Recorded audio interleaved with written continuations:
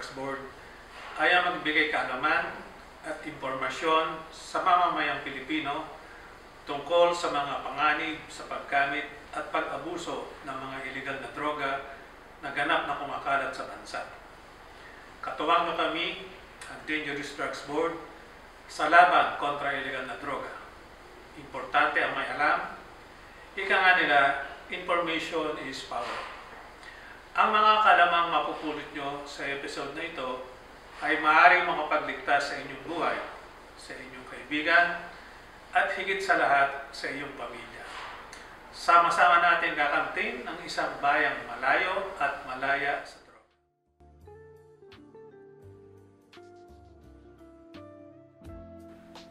Kamusta? Ito ang On The Spot. Ako si Nikki, ang inyong kabarkada kontra droga, ang maghahatid sa inyo ng umaatigabang balita at updates para sa ating top news of the month.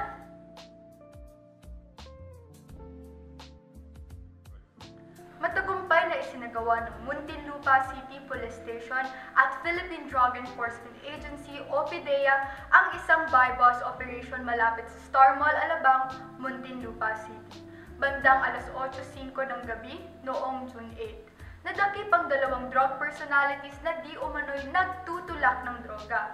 Ayon sa Southern Police District, umabot sa 1.3 million pesos ang halaga ng nakumpiskang ipinagbabawal na gamot. Dinala sa District Drug Enforcement Unit ang nasabing ebidensya at ang dalawang naaresto habang hinahanda ang kanilang kaso sa paglabag ng RA 9165. Para sa susunod na henerasyon, kailangan ngayon rehabilitasyon.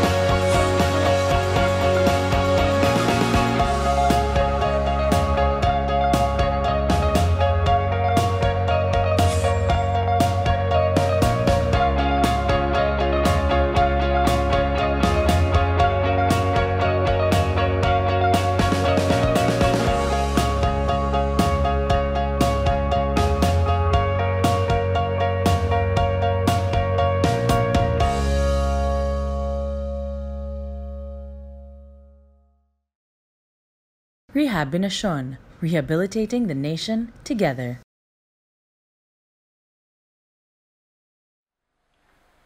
Sa ating laban kontra droga, hindi lang pagsugpo nito ang ating misyon. May mga programa tayong inihandog para sa ating mga kapwa Pilipino na nabiktima at nalulong sa iligal at pinagbabawal na gamot. Isa sa mga tulong na ipinamahagi ng pamahalaan ay ang pagpapabuti ng mga rehab facilities at serbisyo sa buong bansa. Para sa karagdagang impormasyon tungkol sa DOH Accredited Treatment and Rehabilitation Centers, maaaring magtungo sa aming website ddb.gov.ph.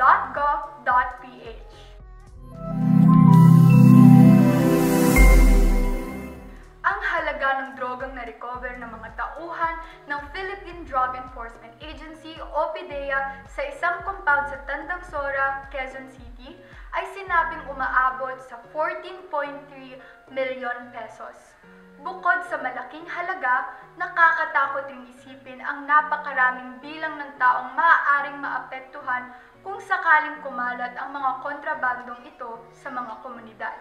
Ayon sa PDEA Regional Office National Capital Region Special Enforcement Team, umabot sa 10 katao ang nahuli sa inuupahang bahay. exclusive na coverage. Maraming salamat ulit sa PDEA, Okay. RONCR, At syempre, dahil sa suporta at tiwala na rin. Binigay nila sa SMNA News at siyempre maraming salamat din kay Sir Wilkins Villanueva, ang masipag na Director General, na kung saan ay talagang nakatutok siya sa mga gantong illegal na gawain. Kaya nga doon po, inuulit ko, doon sa mga nais na magsumbong o nakakalam, wag po kayong magatubiling kumontak sa isumbong mo kay Wilkins. Napakadali pong kontakin yan upang matugunan ang kanilang problema. So sa muli po, ang aming coverage dito, walang labis, walang kulang, walang dagdag. Live po yan. Nakita nyo kung ano yung pangyayari dito sa sinagawang drug bypass ng preso ng Philippine Drug Enforcement Agency. Ito po ay para sa Diyos at bayan. Dumako naman tayo sa selebrasyon ng ipinagdiwang ng Dangerous Drugs Board kasama ang iba pang ahensya noong nakaraang June 26, ang taunang pagdiriwang ng International Day Against Drug Abuse and Illicit Trafficking o mas kilala sa tawag na IDDAID na may temang Share Facts on Drugs, Save Lives. Sa selebrasyong ito, inilunsad ang kampanyang #Pagsulong na siyang hihikayat sa ating kapwa Pilipino na lumaban kontra sa mga ipinagbabawal na gamot. Sama-sama tayo sa pagsulong tungo sa bansang malaya sa droga.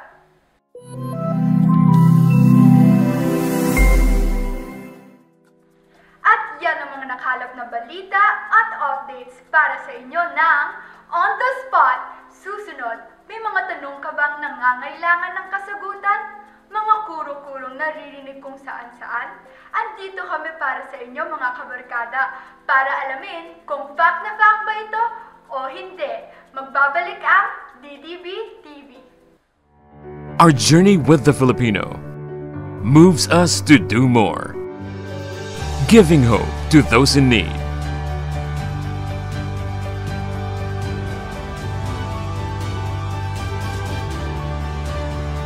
Rebuilding lives, inspiring sports heroes,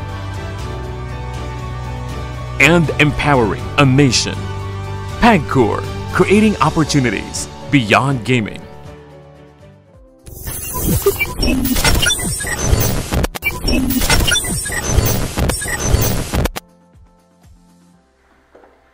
Uy! Nagkita ulit tayo! Muli, ako ang inyong kabarkada, Kontra Droga. At ito ang Fact na Fact. Sa rami ng paraan para makakalap ng balita, hindi pa rin natin maiiwasan ang fake news. Nako, big no-no yan. Dito sa Fact na Fact, lilinawin natin ang mga kuro-kurong pumapalibot patungkol sa pag-abuso ng ipinagbabawal na gamot.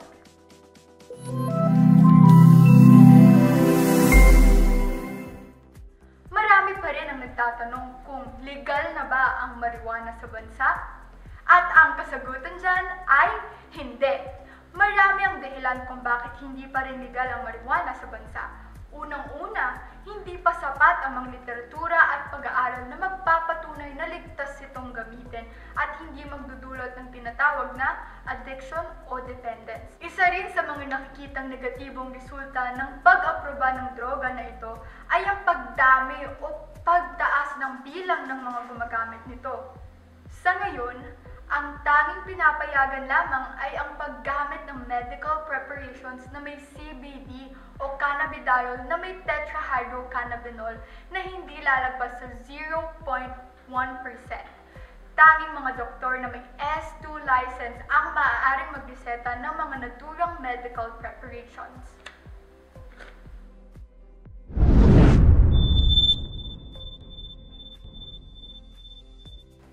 Noong 2020, bumelo ang Dangerous Drugs Board sa pagpapatupad ng 4 na bagong regulasyon at 18 board resolution. Sa tulong ng mga polisiyang ito, lalong mas tumatag ang implementasyon ng mga anti-drug program sa bansa. Ipinapakita ng DDB na sa pamamagitan ng pag-aproba ng mga regulasyon at resolusyon na ito ang pagiging totoo sa kanilang misyon, mapalokal man o global.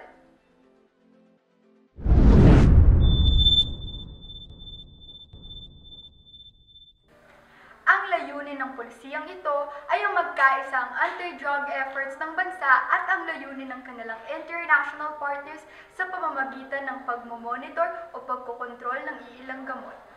Ang mga pulisiyang ito ay binuo upang mapabuti ang ating mga komunidad sa bansa, mapalokal man o global. Iisa lamang ang ating adhikain, ang makabit ang drug-free communities upang mapanatili ang kalusugan at kapayapaan ng ating mga komunidad.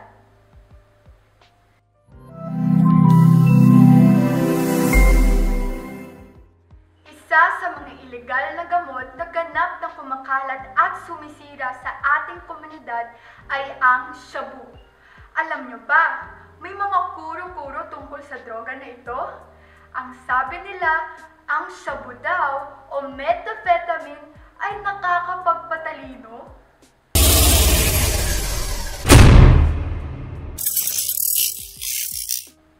Para sa impormasyon ng nakakarami, ang methamphetamine o shabu ay isang stimulant o isang pampagana. Hindi po ito nakakapagpatalino. Sadyang malakas lamang ang mga epekto nito sa inyong utak, kaya mas bumibilis ang paggawa ng chemical na tinatawag na dopamine. Alalahanin, hindi nakakabuti sa katawan ang anumang uri ng droga at ang pag-abuso ng mga iligal na gamot. Dahil sa mga kuro-kuro o assumptions ay delikado.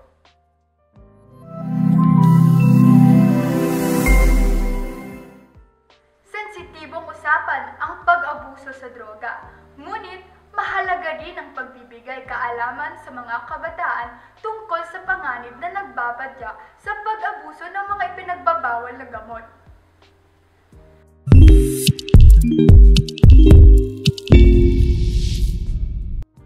In fact, mga kaibigan, mas mainam na turuan natin sila habang sila ay bata pa.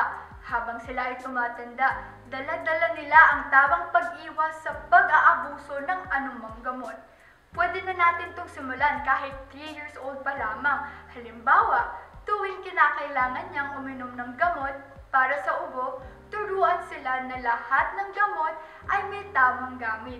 Hindi dapat gamitin ng gamot para sa ubo kung wala ka namang ubo. O diba? Simple lang, pero napaka-effective niyan.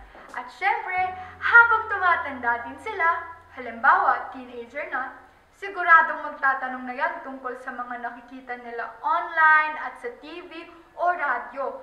Huwag mag-alala, dahil natural lang yan. Bilang mga magulang, imbes na sabihin natin na huwag mong pansinin yan, kalimutan yan, mas mainam na makikinig tayo sa anumang mga tanong nila. Siguraduhin natin na nandyan tayo para makapagbigay ng tamang impormasyon tungkol sa droga. Mas mainam nga na galing sa atin, di ba? Kesa kung saan-saan.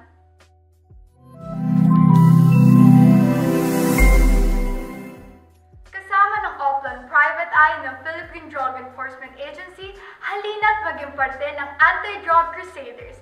Don't forget to follow the DDB social media platforms to be notified when the next episodes come out. We are on Facebook, Instagram, Twitter, and YouTube at DDBGov.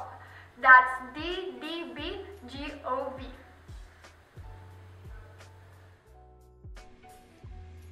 Sama-sama nating protektahan at pangalagaan ang ating mga komunidad at magsilbing ilaw para sa mga nasa kadiliman. Ang Oplan Private Eye, ang iyong anti-drug crusader para sa buwan ng Hunyo.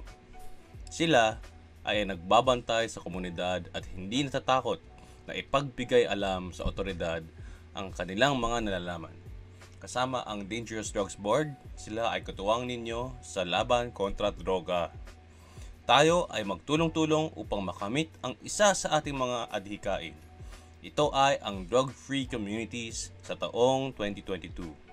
Alagaan natin ang kinabukasan ng isa't isa. Hawak kamay.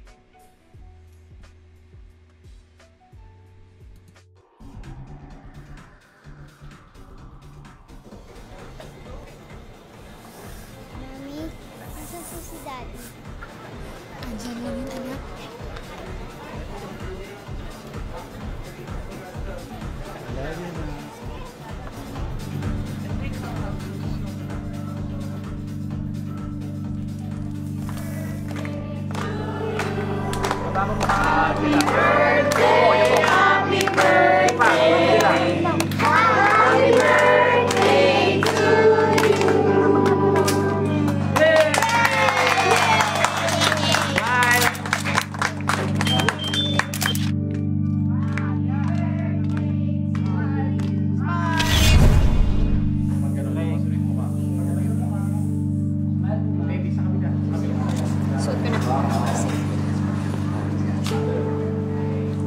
kayo. Sabi.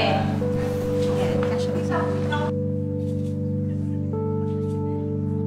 Smile po, smile po. Yan, okay po. Okay, good. Ganda. Okay, 1, 2, okay.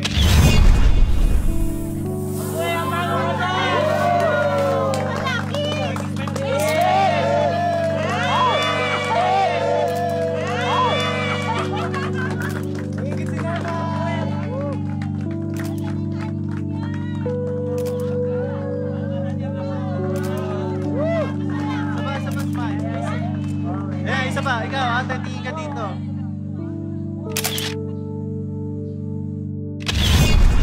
Thank you po.